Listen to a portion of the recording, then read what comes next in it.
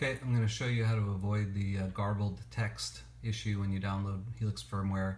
This is the 2.5.4 version, and if you click the Get Download button, it takes you to the license agreement. And then if you scroll down here and click the Accept and Download, this is what happens to a lot of people.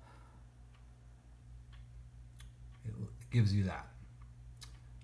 And then sometimes it'll give you a whole bunch of other text here, and you can't download it.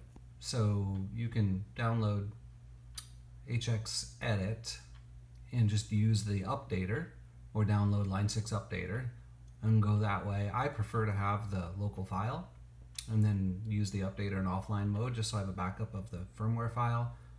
So the way you can get around that, let me go back. Alright, so when you're here, click the Get Download. Now when you're here, right after clicking Accept and Download, come up to the top and click the Stop button.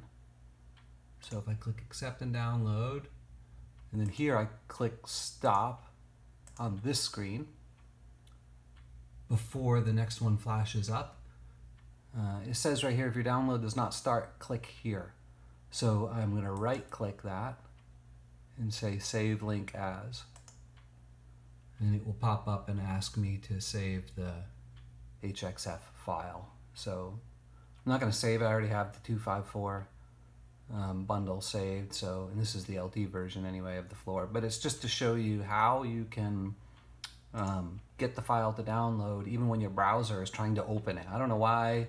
I guess the HXF is a known file format for web browsers, and it tries to open it. So you have to force it to download instead of trying to open it. So again, you click Accept and Download, and then as soon as the next screen comes up, click Stop. Click the web browser's Stop button, and then you're left on this screen.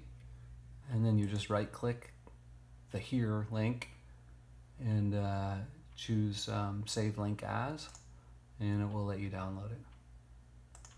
All right, that's it.